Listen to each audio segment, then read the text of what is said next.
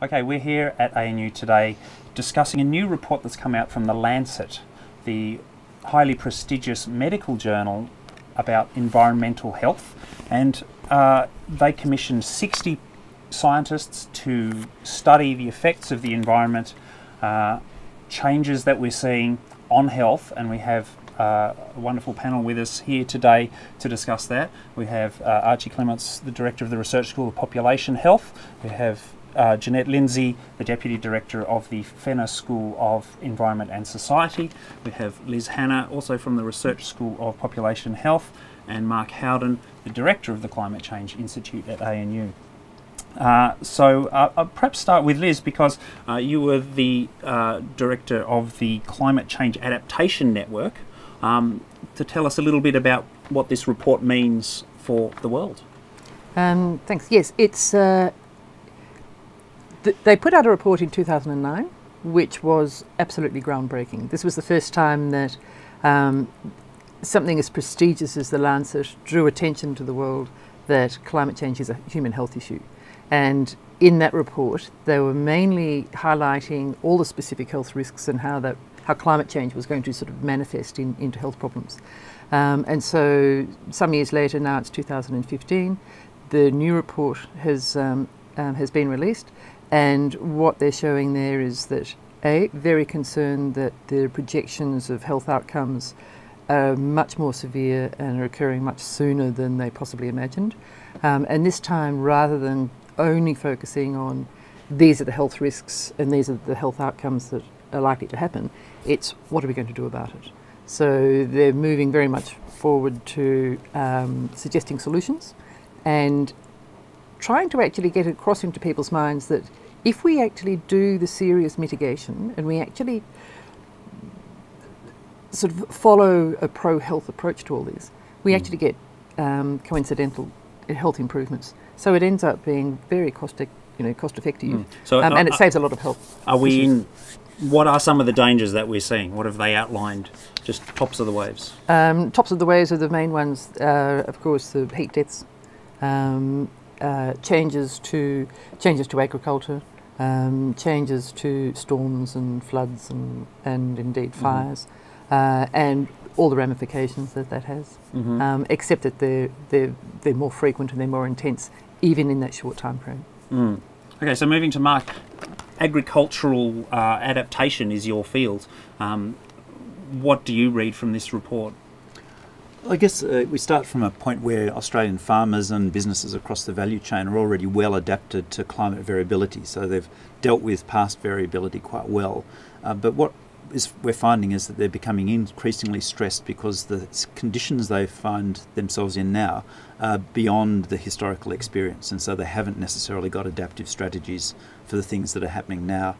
And so one of the things that this results in is a significant psychological stress as well as financial stress, and also can stress the natural resource base on which future production is dependent. And so sort of once you start to look at this and start to think we need new adaptive systems, then you can also get those sorts of co-benefits that Liz has talked about in health, but in agriculture, about how to maintain production in more difficult times. And so we have technologies to do that nowadays, how to maintain the viability of rural communities when they're under stress. They're very fragile, aren't they? They can be, because they're very highly dependent on the money flows from the farming community that surrounds them.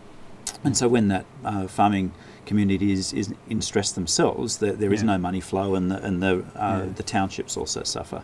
And it's not just an economic suffering, from what I'm hearing. It's actually moves to a psychological burden on the community? Indeed, and so various surveys and studies have shown that a lot of Australian farmers are already feeling very stressed, very disempowered, and so they're not able to control their futures, and climate is part of that. And so in those circumstances they can actually go into a state of denial where they start to omit strategically important things, and that actually increases their vulnerability in the long term. So when we do those studies, we actually find those farmers who are more cognizant of the accumulating risks, including climate, they actually feel empowered in terms of their own future, and they actually feel a lot happier. And so there are psychological stresses and ways of managing those stresses. So are we well placed to meet some of these challenges coming on from an agricultural point of view? Yes and no, I think. So some of these are difficult issues. As I mentioned before, there's relationships between stress and climate factors. So work here at ANU showed that as drought stress increased, suicide rates of males in rural communities increased significantly. And so that's a very difficult topic for farming communities to deal with. But it also tells you something which is really important, that there are particular times, there's particular gender groups, and there's particular age groups that you can actually target for counselling. And so from a policy response, it actually says you can use your money very efficiently to actually target those groups. And so there's some good news that actually comes out of understanding what's going on in terms of the relationship between climate stress and farming communities. So Archie, as we see agricultural conditions changing, that's the kind of area that you study in sort of global health and environments. What do you see coming from this report? Well, firstly, I think that this is, I fully endorse this report. I think it's a holistic look at the problem of climate change from the perspective of health. And I think, as Liz mentioned, the health effects of climate change, I think, are a really compelling argument for the Australian government, for the Australian public, for the global community to really take this problem seriously and deal with the issues that are leading to climate change. The health effects of climate change are very diverse. They come from the direct effects of heat. For example, at the moment, and in recent weeks and months, we've seen serious heat waves impacting in the Indian subcontinent that have resulted in large numbers of deaths, and also events such as cyclones and flooding. I lived in Brisbane during the recent flooding event, which tragically resulted in a loss of life, but also was extremely disruptive to the Queensland economy. And those types of natural events, which are directly related to climate change, are part of the health picture associated with climate change. But there's also then the impact, as you say, on food production and on security and stability, geopolitical stability, and those problems that are associated with climate change undermine health systems and undermine the capacity of countries to deal with public health problems. And from my perspective, I think that's actually probably the biggest climate change related impact on health. It won't be so much through, say, for example, changing weather patterns, increased warming and increased rainfall, for example, in Northern Australia. It'll be more through the undermining of health systems and the ability of countries to actually provide healthcare to their citizens. And so are you saying there might be a change in the health patterns, of an outbreak of some unusual disease, and they just don't have the capacity? So disease outbreaks are part of the story. Yes. So if countries, particularly countries in our region, if their capacity to deal with major infectious disease outbreaks is limited by the need to divert resources to food production, the instability, the geopolitical instability that's created through natural disasters, through food scarcity, that will then impact on the ability of countries to deal with emerging threats like infectious diseases, like SARS, like influenza, and that creates a biosecurity risk for Australia in our region. And I think that's really where the big public health impact of climate change will be for us, particularly if we're thinking about infectious diseases. It won't be so much because of diseases like dengue moving south from Cairns down through Brisbane and into New South Wales, for example. Similar to the situation around agriculture, Australia is in a relatively strong position. We have a strong health system where we'll be able to adapt to those types of challenges. But the health and biosecurity of Australia is intimately linked with the health and biosecurity of our region. And countries like Indonesia, like PNG, like the Philippines, dealing with natural disasters with health systems that are not as strong as ours, will mean that diseases like dengue, like malaria, like influenza, will be much harder to deal with, and Australians will be at risk through our links in the region, through our tourism, through our economic links, and I think that's where the real problem will be.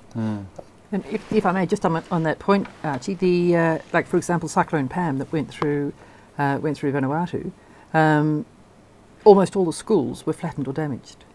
You know, so I mean, the health buildings, you know, the infrastructure. Once you wipe that out, it's very difficult for any system to operate, and hence the fact that then, you know, all the development that actually had, many years of progress towards the Millennium Development Goals, reversed in an instant.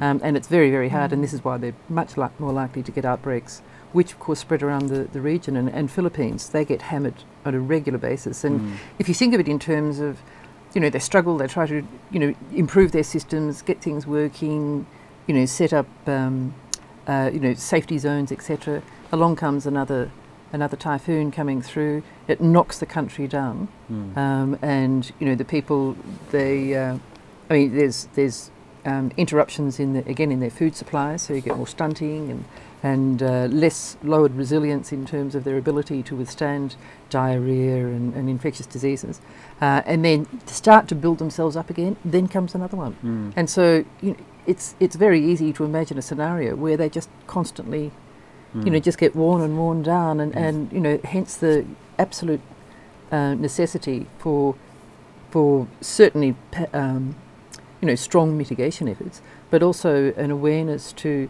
the global health risks and indeed to security. You know, in many forms, because you know, a standard thing that people have done historically, of course, is if their world goes belly up, they try to move. And it's understandable. They want to feed their families. They must feed their families if they can. And so there'll be, you know, many people looking for somewhere to live. So we're going to see a lot of displaced refugees. And it's not just a matter of we will see. We actually are seeing. We are seeing this already. It's a public health challenge that we're facing now, which is a direct result of climate change, a direct result of our inability to deal with carbon emissions, and we're seeing the health effects now. It's not something that's going to happen in the future. Of course, it will happen in the future, and it'll be much worse in the future. But it's happening now, and the evidence presented in this report is compelling that it's happening now. And Australia can't sit here and think we're safe, you know, and we can have, you know, borders, you know, that actually protect us from all the nastiness that's happening out there. It's you know, we are a sort of, you know, big global community. And as Archie said, it is happening now. So, for example, to our north, there's already some islands which have been depopulated because of sea level rise. That's the Carteret Islands. And so this is not a future scenario, this is a present scenario, although that wasn't done for health reasons. Even if we did try to seal our borders, we're still, within Australia, Jeanette, seeing things happening, aren't we? Oh, absolutely. So what we're seeing in Australia is what we're seeing in many other parts of the world, that temperatures are rising. They have been doing all through the last century and into this one. And what's really concerning is that the rates of change are increasing, and that's not only happening elsewhere, places like the Arctic, where you see it very clearly with the ice melt, but right here in Australia, we're seeing that in recent years, we've had a massive increase in the land area of Australia affected by high temperatures in the summer, for instance, and that's very marked and quite distinctive. And together with the rising temperatures and the increased incidence of heatwave events, for example, which have severe impacts on health and lead to excess deaths and that sort of thing, we're seeing that rainfall is decreasing in eastern Australia and has decreased quite substantially in some areas, and in the southwest in WA, for instance, but it's increasing in the northwest. So we're getting hotter, drier conditions in many areas and hotter, wetter conditions in others, and it's all quite complex to deal with and has big impacts on water supplies and food production. And is that where the risks are for us? Absolutely, absolutely. And those risks come from the individual extreme events, such as the heat wave or the flood or the big storm, but they also come from the slow onset events like droughts, which are not quite so dramatic perhaps because they don't happen quickly, but they have very serious consequences for us. For instance, the sort of very large bushfires that we've been seeing in recent years, such as the Black Saturday fires outside Melbourne, those sorts of fires with big extent and very high severity, very difficult to control, are much more likely when you've got a hotter environment and one that's drier overall, because those are the kinds of conditions where if you get a fire ignition, it becomes very difficult to control those particular circumstances. So we're at risk not only from the sort of the population, the epidemiologists here who study large populations are seeing things changing, but also the sort of extreme event that's going to be a 1 off, 2 off, 5 off, 10 off. It's becoming irregular. Well, that's the thing. So the frequency, as we've moved through this warming period that we've had already, and as we go into the future, the return period of these extreme events decreases substantially. So what we're seeing is that 1 in 20-year events that we have presently, so where you might get a heat wave occurring of a particular magnitude, say, or a particular size of flood that currently would happen maybe once every 20 years or once every 50 years, those periods become halved or even smaller. So that the 1 in 20-year event by 2030, 2050 becomes a 1 in 2 or 3 year event. And that's something that we're just not equipped to deal with at the moment. Yeah, what can our children expect?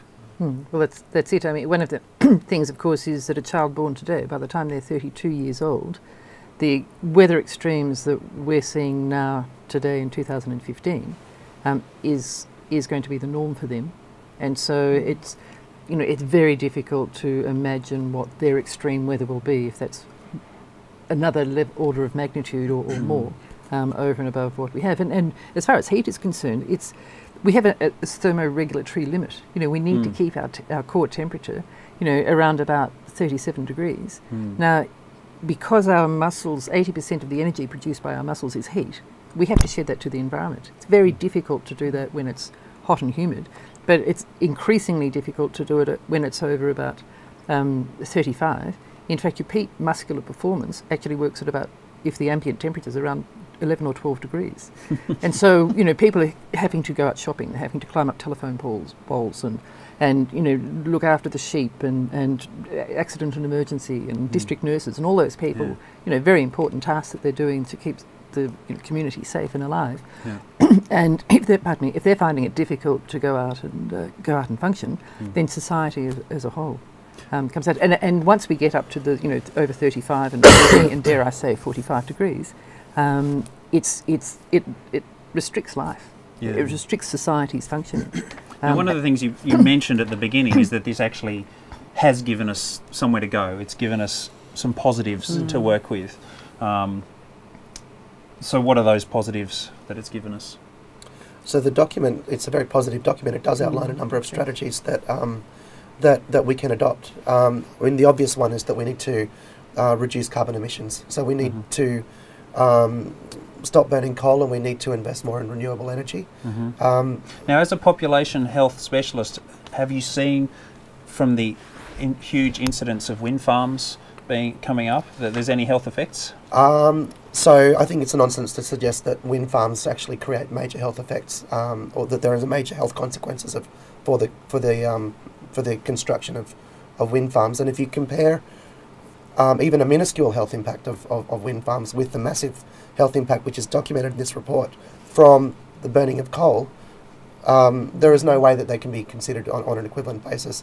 In fact, I think it's really diverting attention from the real issue. And if we talk about the health effects of wind farms, what we really should be talking about is the health effects of climate change that are driven by the burning of coal.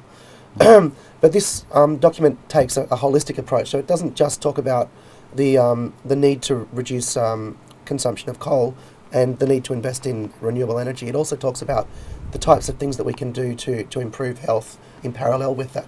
So it takes a multi-sectoral view. So it looks at, it suggests that we need to do things like strengthen health systems, particularly in developing countries, where much of the health burden of climate change is going to occur, at least initially. It talks about investing in research, public health research, to work out ways that we can actually mitigate the impact of climate change. It talks about the provision of water and sanitation.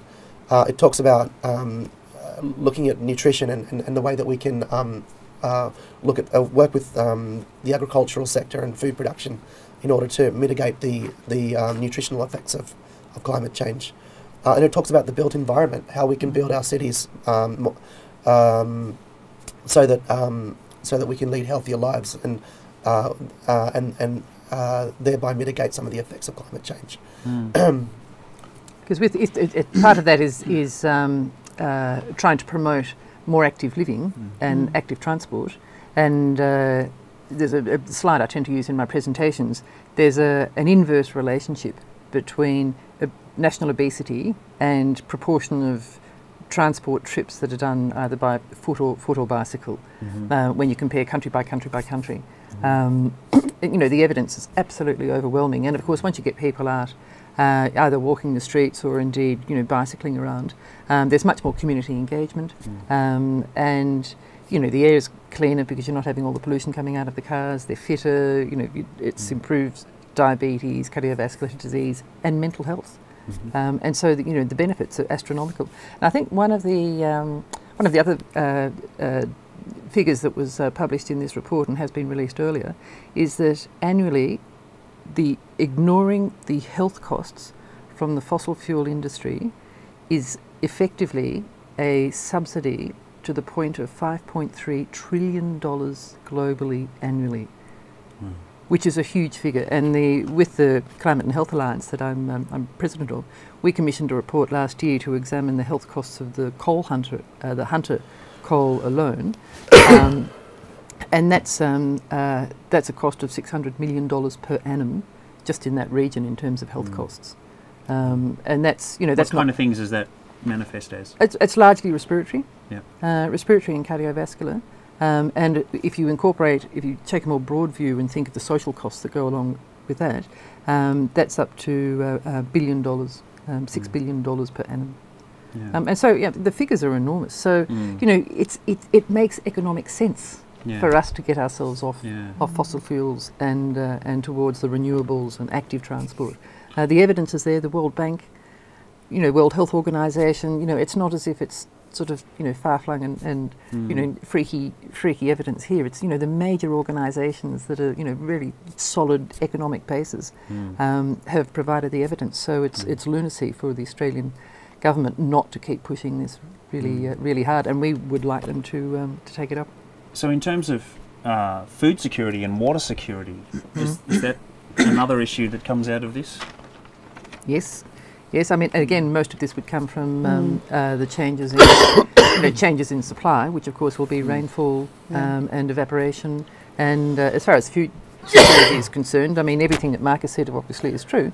But there's the other issue that people tend not to think of, and that's that plants have an upper temperature tolerance as well. They don't do well, and if you drive around some of those areas, you see vineyards now wearing little shower caps up and down the. On top of them to keep the heat off. They literally wither on the vine, and the fruit and vegetables suffer. Wheat is enormously sensitive, so it's not. This is what's going to lower the yields and therefore interrupt people's nutritional levels and of course their economics, and round it goes. So it's, there's upper temperature thresholds for all of us, and we're hitting those more frequently, more severely, and if it hits a plant at a critical stage of its growth, you can lose the whole year's crop. So there's. How are we positioned with that, Mark, to go forward, do you think? Well, as I mentioned before, there's a huge amount of capacity to adapt agriculture in Australia and elsewhere, and Australia in many ways has been world leading in that in the past. The challenge is that as these changes continue, and it's not just climate change but many other changes, that we need to be able to continue to be innovative and keep ahead of the game, because otherwise Australia, we've got a difficult farming environment, we will drop behind. The challenge in Australia and globally is that the research and development for agriculture and environment is actually reducing. And there's a relationship which shows that when you start to reduce your research and development, you forego future growth in productivity, and so that reduction in R&D now may not cut in for some years, but when it cuts in, it actually lasts for a long time. So there is a R&D challenge which goes well beyond the issue of climate change. But there is also just following on from what Liz says, there's actually some specific links between what we're seeing with climate and health issues. So, for example, Australia used to be a net exporter in commodities like vegetables and fruit. And because of climate and price factors as well, we've actually become net importers in terms of fruit and vegetables. This is in terms of the value of the imports versus exports. And this is exactly the same time we're actually being told we need to eat more fruit and vegetables for health purposes, health benefits. And so that climate signal, which has actually turned us to be a net importer than an exporter, essentially makes us less self-sufficient in terms of these increasingly recognised critical foods for good health. Wow. And I was just thinking, part of that, which I was down in Shepparton at the time, 2003 was a major hailstorm. It took out the stone fruit. The major supermarkets realised that they were vulnerable if the SPC region was wiped out in a major storm. Hence, they then decided to start outsourcing from other countries, which had, again, rural community problems for the people in our food bowl.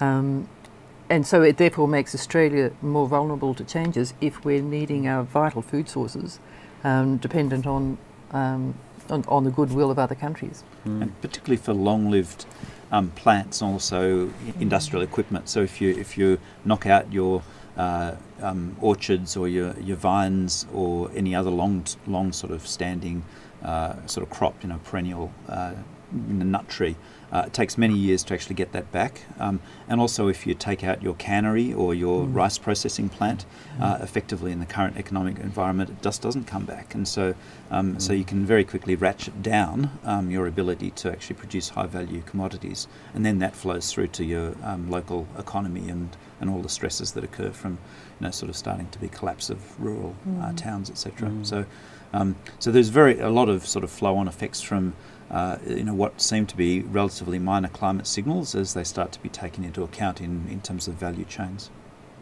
So, someone, No, I'm just going to comment on water.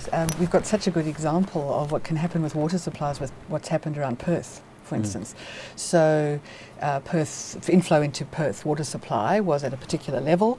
In the mid-1970s, that abruptly changed, and this is very clearly attributable to climate change and changes in weather patterns, and established a new level that was not quite half of what it had been before.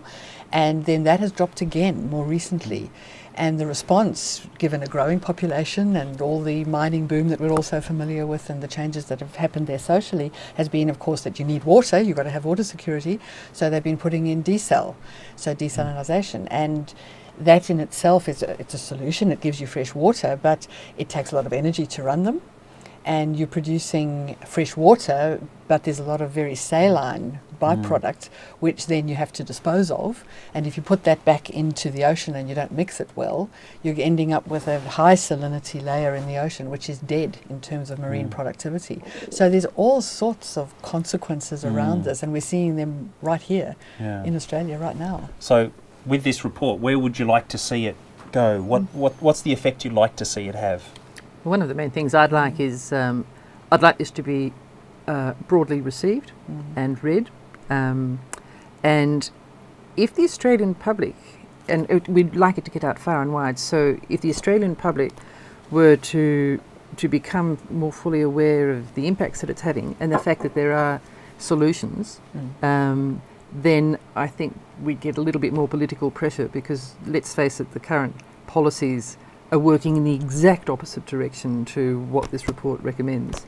And so that if the politicians realise that the people actually value their own future, they want their children to grow up and have a happy and healthy life, much as we've enjoyed all our lives, then it would be good for the Australian government to recognise that we won't have a bar of it. I mean, they can't trifle with our future. Any other comments? Well, I think that the report it's about the health impacts. It's written by medical professionals, by doctors, by public health experts. It's highly credible, and I would love to see the government take this seriously. I would love to see Australia become a leader in globally in dealing with the health impacts of climate change, partly because of the moral obligation, where we are one of the biggest exporters of coal, which is the main part of the problem. Additionally, we've got a highly trained public health workforce. We have some of the best health and medical research in the world happening in Australia. We need to take a lead internationally in generating research, in supporting countries in our region to deal with the health impacts of climate change. I'd like to see more funding for health and medical research, particularly around global health, public health, and the health impacts of climate change. And I think this presents a really compelling argument for why Australia needs to show leadership in that way. Sounds like a great place to wind up.